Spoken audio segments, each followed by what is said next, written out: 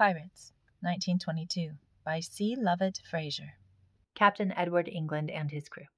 Edward England went mate of a sloop that sailed out of Jamaica and was taken by Winter, a pirate, from whom he had the command of a sloop just before their settlement at Providence. The man was brave and good-natured, and far from being cruel as most of them are, and would not have committed such barbarous actions as he did, had not his comrades compelled him to it.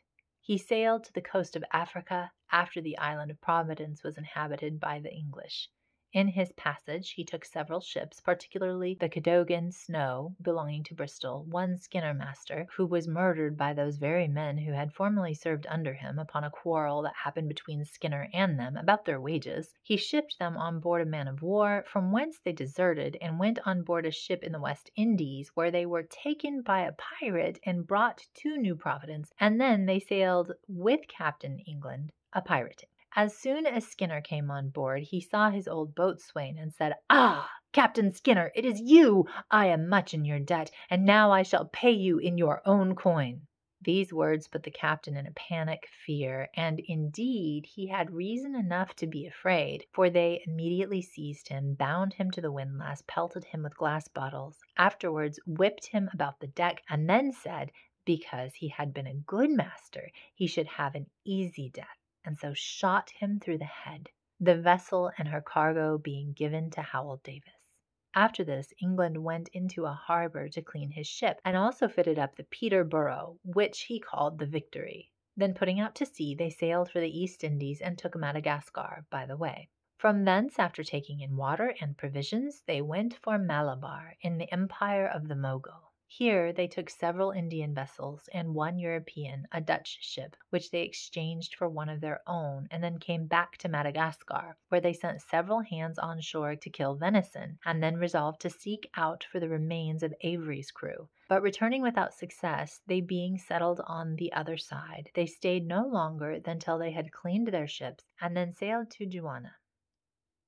In the year 1720, the Bombay fleet consisted of 4 grabs, the London Chandois, and some other ships, carried 1,000 men to bombard and batter Gapra, a fort belonging to Angria on the Malabar coast, which they not being able to do, fell in with the pirates in their return to Bombay. But Captain Upton, the Commodore, having no orders, would not engage them, which so provoked the governor for missing so favorable an opportunity of cutting the pirates all off that he gave the command to Captain Macra, with orders to fight them wherever he met with them. But the pirates proceeded to the southward, and took a small ship out of Orincro Road with a Dutch and 2 Portuguese men on board, one of which they sent to the captain to inform him that if he would supply them with provisions and water, he should have his ship again. But the master would not agree to it. Thereupon they sent other persons ashore, and swore he should be the last man they would give quarter to, and so put directly for Lakadeva Island, and arrived there in 3 days.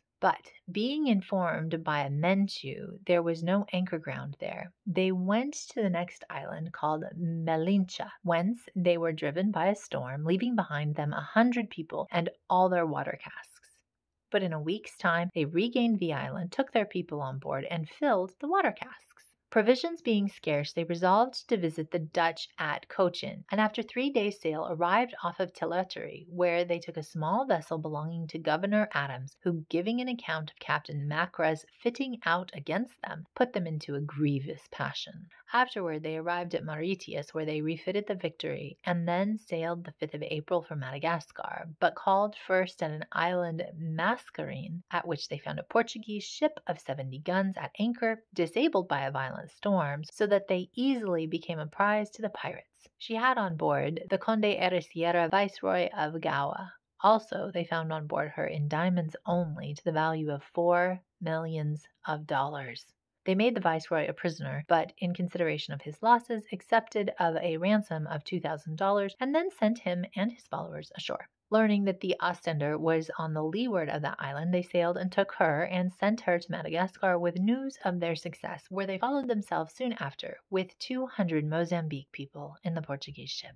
When Taylor came with the Portuguese prize to Madagascar, they found that the Ostender had made his men drunk and seized his ship, which they carried to the Mozambique. From thence the governor ordered her to Gao, but the pirates stayed and cleaned the Cassandra and divided very great plunder. Some, who thought they had got enough, stayed at Madagascar, and the rest, having no occasion for 2 ships, burnt the Victory, she being leaky, and went on board the Cassandra under the command of Captain Taylor, designing to go for Cochin to dispose of his diamonds amongst his old friends, the Dutch, and also to avoid the dangers of the men of war that were in pursuit of them. But as he was preparing to sail, and heard of 4 men of war coming after him, therefore he altered his mind and sailed for the main of Africa and put in at Delagoa. But the pirates were surprised in the evening with some shot from the shore. They took it for a desert shore, but it proved otherwise, for a few months before the Dutch East India Company had settled 100 men upon it, who, not being supplied with necessaries, were reduced to about 16, whom Taylor, upon their humble petition, took aboard, and they all became pirates with him. Here they stayed about 4 months, careened in their ships, and left Delagoa the latter end of December. But not agreeing among themselves, they parted those who were weary of that sort of life, went on board the Portuguese prize, and sailed for Madagascar. The others went on board the Cassandra and sailed for the Spanish West Indies. The Mermaid man-of-war, which was a convoy to some merchantmen about 30 leagues distant, would have gone to attack them, had not the merchants whom he had the care of declared their protection was of more service than destroying the pirates, and so he was obliged to be content with only dispatching the news of it to Jamaica. This brought down the Lanston, though it was a day or 2 late, for they had just before surrendered with all their riches to the governor of Portobello, where they now live upon their spoils, saying others would have done as much had they had the same opportunity, swearing that whatever robberies they had committed, they are not the only rogues in the world, for that the South Sea did more mischief in 1 year than they were able to do in their whole lives, in reference to the South Sea bubble. Thank you for joining us today. Remember to like the video if you liked it, subscribe, and click the bell to get notifications in your feed. See you next time on Pendant and Ring.